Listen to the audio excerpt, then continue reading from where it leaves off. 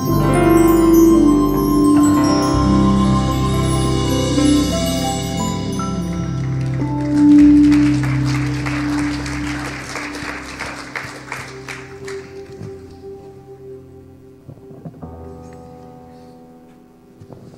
morning.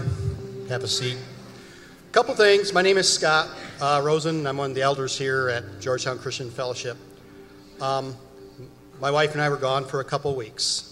And when we came back last week, I was looking at all of you and I said, you people are beautiful. You people are wonderful. It is so good to be in your presence, to see you, to worship with you. And it just filled my heart with, it was just overflowing with the things that God is doing. But remember this, God loves you. And just like my heart was just overwhelmed with being in your presence and wanting to talk with each of you and how much I missed you, God every day is that with you. The next thing is, I have a little quote. And believe it or not, it's not from Tozer. Above all things. I was listening to a gentleman talk on prayer a couple weeks back, and he was specifically targeting that thing where the Pharisees and the scribes like to do these great big prayers out in public, and he says, but you go into your closet where your heavenly Father sees you and come before me.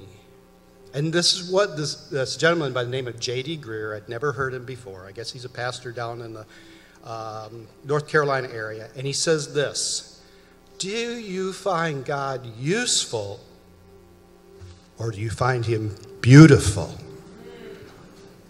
And it struck my heart that do I go to God because I want something from him? Or do I go to God because he wants relationship and fellowship with me? There's going to be, later on, we have Teen Challenge coming up. And most of these people went in by their choice to go there because they had a need. But in the course of time, they went from this usefulness of God to the beauty of God. And they have learned to seek his face and not his hand.